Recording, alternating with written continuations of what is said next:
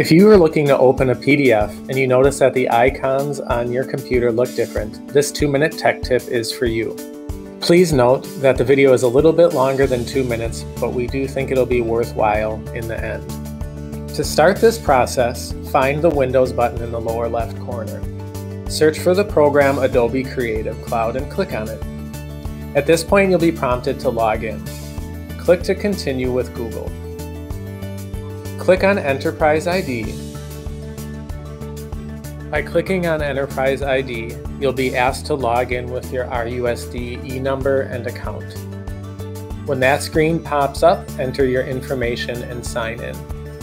Adobe Creative Cloud will then start installing the software.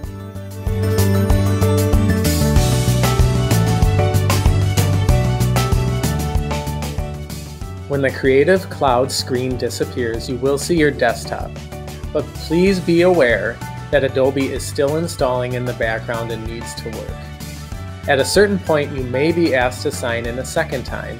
If you are prompted to do so, please sign in. Once Adobe has finished working in the background, a new Creative Cloud screen will pop up and say that it's loading applications.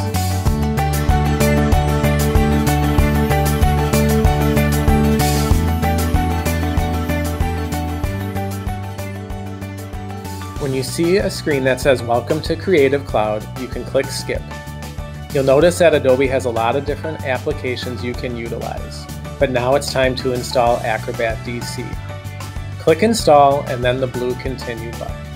The process will get started for you.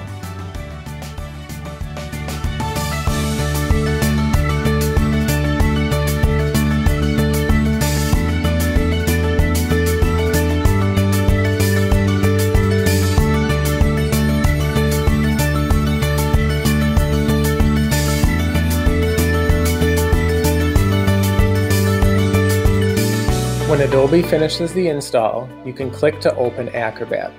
At this point, the program may ask you to set it as the default program for opening PDFs. We're now going to show you this process.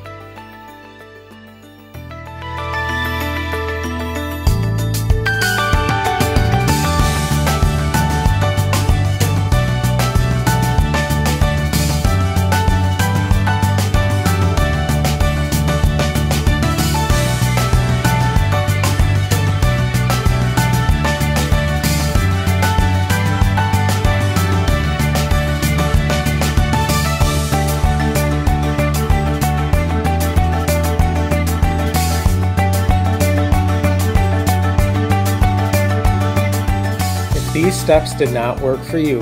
There is one other way that you can change Adobe to the default program for PDFs. Please note that the Chrome icons you see on the desktop will change after this process is complete.